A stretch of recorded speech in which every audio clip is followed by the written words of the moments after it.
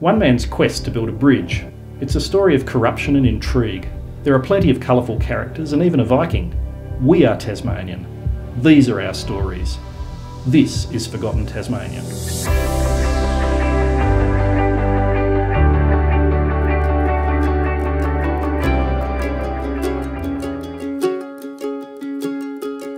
The story starts with the waters of the Eastern Midlands in Tasmania. The first people of the area were the Cheranotopanna, a nomadic tribe who roamed from the Central Plateau to the Eastern Tiers.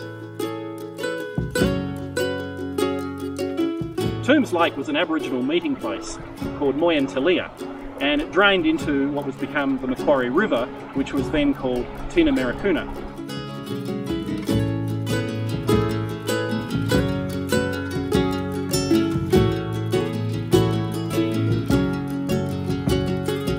It was named after the Governor of New South Wales, Lachlan Macquarie. In 1821 he went by horse and cart through the rough tracks of the Midlands. This was a pretty significant journey, and the 200th anniversary is coming up next year. On that trip, Macquarie also named Perth, Campbelltown, Oatlands, Brighton, Sorell, and, in honour of H.M. Buchanan's seat on Loch Lomond, a small sheep station was named Ross. The events of that trip are recorded in a diary kept by Macquarie. The diary offers a window into Van Diemen's Land in the early 1800s, and it's now available online, which makes it an excellent research tool. The first bridge at Ross was built a year later in 1822. They did a quick and dirty build, and that bridge didn't last long. In 1828, Nicholas Turton, the Inspector of Roads, visited because the two central piers had collapsed. In 1829, Governor George Arthur ordered that the bridge be repaired by the Army. That order was met with a saga of incompetence and corruption that would mean a new bridge would take 7 years to complete. Governor Arthur was not well liked in the colony. His style of hard discipline and punishment at Port Arthur had earned him a bad reputation. He shifted responsibility for the convicts from the government to the free settlers that the convicts were assigned to. The landowners didn't like Arthur's style and longed for representative government, elections and a free press. The bridge saga started when the Royal Staff Corps arrived in Ross at the worst possible time of year. The winter rains had flooded the area, making bridge work impossible. Their commander, Lieutenant Varchel, is best described as disinterested. The only work he managed to get done was to cut a pile of logs. He was recalled and replaced with Alexander Jackson, who did manage a temporary fix. When the next Inspector of Roads, Mr. Roderick O'Connor, arrived in 1830, there was little evidence of any progress towards a permanent solution. A year later, the old bridge collapsed again, and the situation became desperate.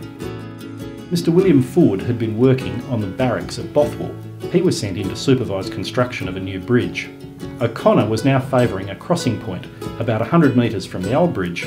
This suited Ford because he wasn't so interested in building a bridge, although new brick and stone buildings popped up all over Ross, and Ford made a killing on the black market.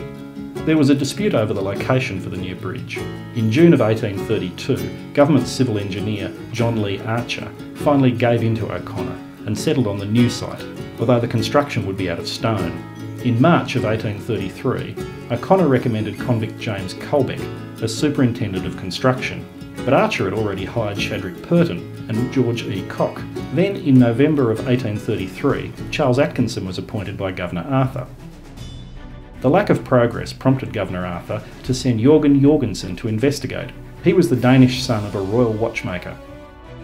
Once you start saying anything about Jorgensen, it's hard to stop, because this was a Danish adventurer who did so much in his life, around the world twice, had so many adventures, that it is an absolutely amazing story. In 1809 he sailed to Iceland and declared the country independent of Denmark and himself as the ruler. 2 months later the Danish government was restored and Jorgensen was sent to England as a prisoner of war. He was let out of prison and in London, providing he'd left England. He didn't. He liked London. He hung around. It was like a love affair with the British and with London. He was caught, arrested, sentenced to be hung. Jorgensen had his sentence commuted after he wrote a letter to an influential friend who intervened on his behalf. What's that man doing in England? He's supposed to be... And he was put on the next ship convict transport out of England. In 1801, he joined the crew of the Lady Nelson and was present at the establishment of Risdon Cove in 1803. He was imprisoned several times, but that didn't stop him appearing at the Battle of Waterloo in 1815, before ending up in Van Diemen's Land again in 1826. A year after that, he foiled a plot to pass forged treasury bills, which eventually earned him a pardon. He was a constable in the infamous Black Line military operation against the Aboriginals in 1830. Jorgensen was appointed by Governor Arthur to investigate all the delays and find out why the bridge wasn't getting built. I thought using a former convict sounded a bit desperate. No, it wasn't an act of desperation. It was actually a considered appointment, because Jorgensen had been very successful in the field police. In 1833, Jorgensen was met with an actual stone wall of silence from the people of Ross. Perhaps they were enjoying their stone and brick houses too much to risk everything by talking to him. Incidentally, the term stonewalling came into effect at the American Civil War of 1861, so my use of that word isn't strictly accurate here. Architect Charles Atkinson was dismissed in 1835, though he stayed in Ross to continue work on St John's Church of England. I get the feeling that Governor Arthur was getting frustrated, to say the least. He'd sent 6 different people tasked with building him a bridge, and they'd all failed to do so. In May of 1835, Colbeck and another convict, Daniel Herbert, were put on the project and supervised by Captain William Turner of the 50th Queen's Own Regiment. He admitted knowing nothing of bridge building, and he left the project to Colbeck and Herbert. James Colbeck was a stonemason from Yorkshire living in London.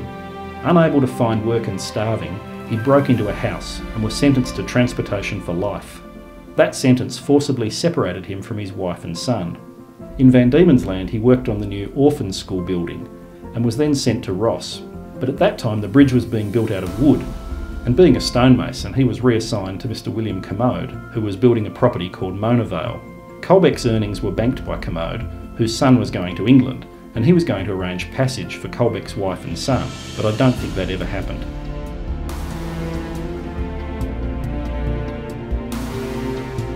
Daniel Herbert was also a stonemason. He was sentenced to death in 1827 for highway robbery. That sentence was commuted to transportation to Van Diemen's Land. Colbeck and Herbert were promised their freedom if they could complete the bridge. Before accepting, Herbert asked to delay their departure from Hobart Town so he could marry Mary Witherington, which he did. The deal for their pardons paid off, and a year later the bridge was complete. 2 convicts had project managed a stone bridge into existence in only 13 months, where others had failed to do so in the previous 6 years. Governor George Arthur got his bridge, but Daniel Herbert had decorated it with 186 carvings. These carvings are still the subject of mystery 184 years later.